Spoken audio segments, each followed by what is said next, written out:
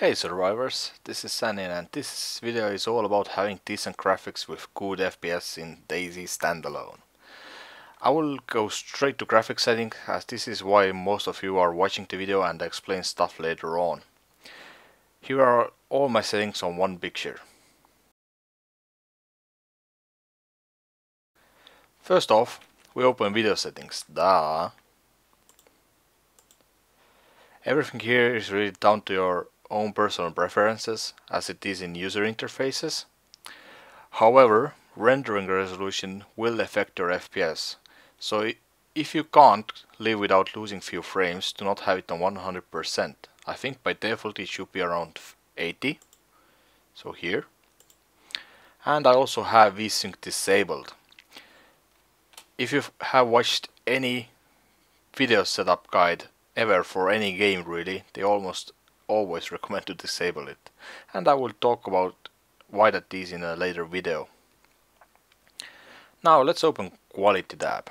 I have everything set to normal. I could run them on the highest levels and lose like 20 frames, but I find it to be a good lean way between performance and the looks, because let's be honest, DayZ Standalone is really looking nice.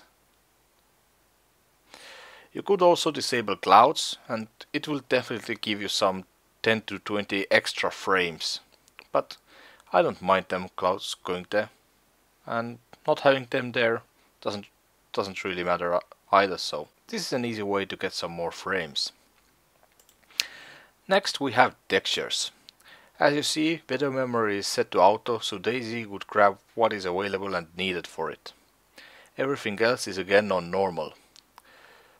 They don't really factor in such an easy scene as this is right now, but in a more complex environment it would really kick in. I have tested it in the woods, and having them on very low or disabled and having them on the highest levels, I think the frame differences was like 4 to 5, so it's not really a big difference there.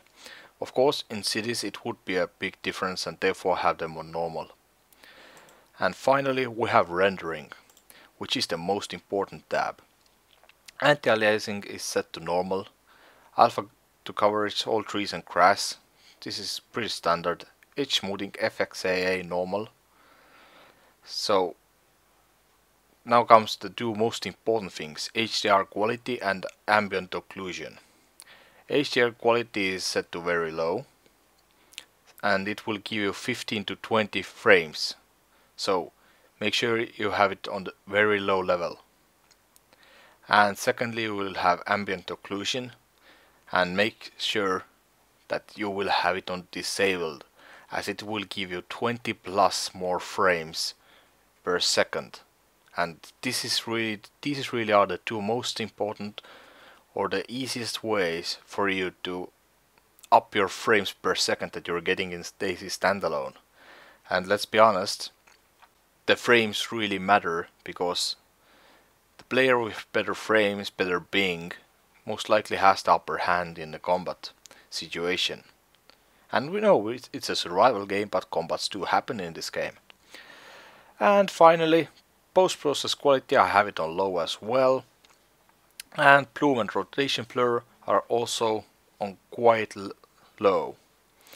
But these sliders, you can really have them on wherever you like, as it is down to your personal preferences. I just like my picture to be as sharp as a knife. So next time I will explain the graphic settings in detail, so if some of you are wondering what these settings are representing, make sure you stay tuned.